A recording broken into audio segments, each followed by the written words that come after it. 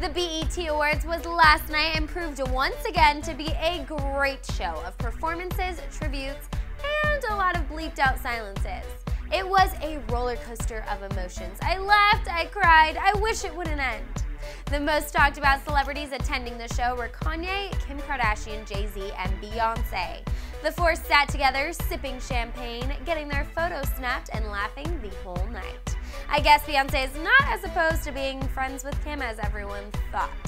Best friends Kanye and Jay-Z took the stage together after beating out Beyonce for Video of the Year, and Jay-Z interrupted Kanye's speech saying, "Excuse me, Kanye, I want to let you continue, but," which made everyone in the audience and watching at home crack up in light of Kanye's interrupting Taylor Swift at the VMAs in 2009.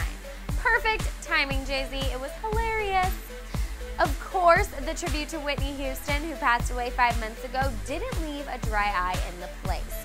Or my place. It was a cry fest. The tribute was so touching, with Houston's mother Sissy singing Bridge Over Troubled Water and Mariah Carey reminiscing about her close friend. It was an awesome night. To check out all the winners, head over to the She Knows Entertainment channel.